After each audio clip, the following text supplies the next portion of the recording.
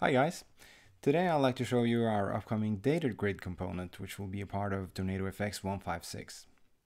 So to demo this, I've created a small data service, which basically has two functions that returns two lists of strings. So this kitten list will return a list of URL strings, and the numbers list just returns a list of numbers spelled out as strings. So we will create a basic data grid with the numbers first. So data grid and give it the numbers. This is actually all we need to create the most basic data grid possible. What we get then is a cell of a default cell size for each of the items in the list. By default, we also have a single selection active.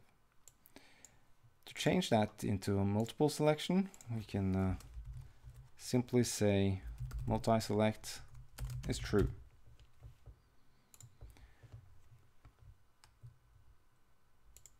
Using Shift, we can select more cells at once, and using Control, we can pick on and off individual cells as well. Now, using MultiSelect might seem like a bit untraditional, but what it does under the covers is actually calling the selection model's selection mode and setting it to the normal selection mode single. It's implemented in a way so you can actually say MultiSelect false to get single select, or you can say single select false to get MultiSelect. That's because I created these as a Boolean variable. So let's try to change up this boring list of numbers. We will keep this fancy setting, and then we will override the cell format. So we will set the graphic node of each cell to be a stack pane this time, and inside the stack pane we'll create a circle. The circle will have a radius of 50 pixels, and we'll set the fill color to be, let's say, dark green or something, maybe forest green, like this. So after that, we'll add a label with the actual number.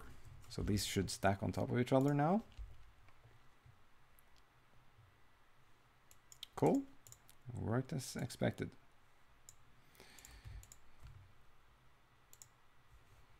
So numbers are cool, but kittens are even cooler. So let's change this to be a list of kittens instead. And now we'd like to show the kitten, so we'll create an image view. So we'll pass it the URL, and we'll say true to have the images lazy loaded. Now this will work, but it will present a number of problems. First of all, the cell format function is will be called a lot of times, so we'll be creating these images over and over again. So if I click now, you see something weird happens on select. Also, when I resize, it will take some time before the images comes back. So to fix that, we will change cell format into to cell cache, and we'll remove graphic. So what this does is actually creating this only once per key and automatically assigning it to the graphic node of the cell. Now this can actually be combined with cell format as well. So when I enter the cell format function, the graphic will already be our image view.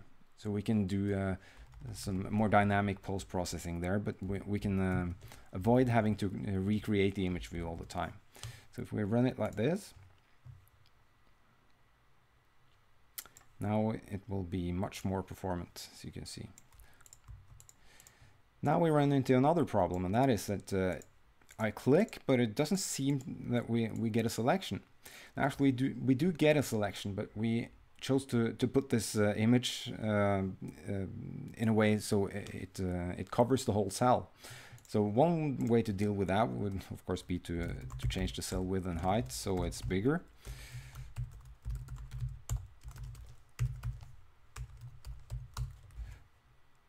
Now we will probably see the selection again, but it might not be what we want. So we'll try to style this a bit. So I have a style sheet here. We will say that whenever a DataGrid cell is selected, we will change the opacity to 0.7, for example. Now we need to include this style sheet, and I have an application set up here that basically says start this view and include this style sheet. So we can run this instead of just the view as I did earlier. Now you can see the opacity is working as well. So this grid is, it has selection and multiple selection, and it seems to be working great, but it's in the early stages. So as I understand more of the internal JavaFX APIs, will continue to add features like keyboard control, better focus support, and stuff like that. This is also the first time I created a selection model, so I don't know if my approach is great, but it seems to be working good for now, at least. And I try to avoid using listeners, so it seems to be very performant, actually. Okay, so this will be available in the upcoming TornadoFX 1.5.6. Hope you enjoy it.